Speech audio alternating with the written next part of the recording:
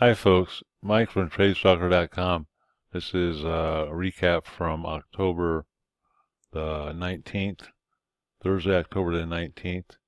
This was the Wednesday close right here, and we had a gap down open by quite a bit, open down here in the 50 and half 50 area, which was a minor area for support. They came down here and they immediately popped up, and I put a note in the chat room, in the chat box, that this area shouldn't be taken out and held, and it should be a pullback from this area, which happened. This was the 54-55 zone. So as you can see, they popped up here, made a quick reversal, and pretty steady down right through. No hesitation going through the 50 area, 50F area. Came right down to this, our last listed support. This is a major pullback support zone down here at the 46, 45 zone. Made a low at 40. See, I'm sorry. The zone is 55, 54. We made a low at 55 and change, 55 and a quarter. So right in the zone, and then this was a target, a profit target down here. They immediately turned up, which pretty much was telling us that, and it turned up at 10:20 a.m. So again, the 9:50 to 9:20 a.m. time frame, we have a reversal. They only popped above here and came down through, but just a brief amount of time through this 50 area. Wasn't acting as much of a resistance, but the pullback was just 1.5 points, and then back up we went. So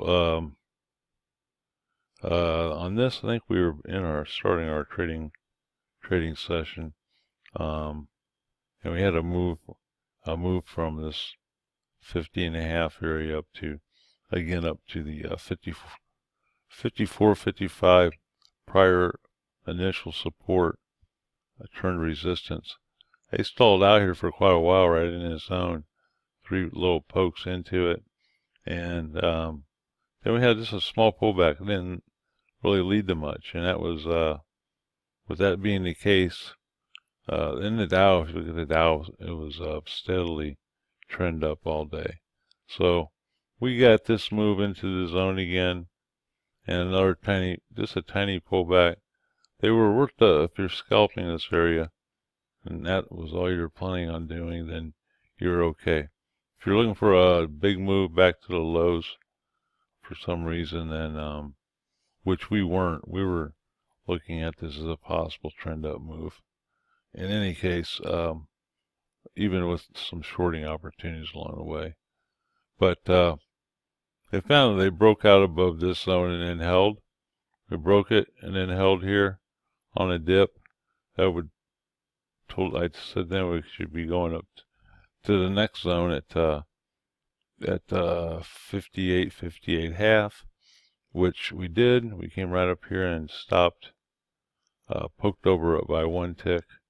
Again, just another small pullback from the zone. So these are just kind of acting as areas for the market to pause today and this afternoon, and then back up once they took out the highs here. They've had a short covering run at the end of the day that missed this initial resistance by just half a point.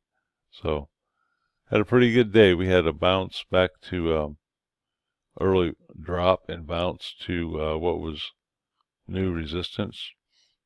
Steady drop down to a major support area, then basically a trend up move with a pause here, pausing at resistance at the 54, 55 zone, and using these as targets on the way up, made out for some pretty good trading opportunities.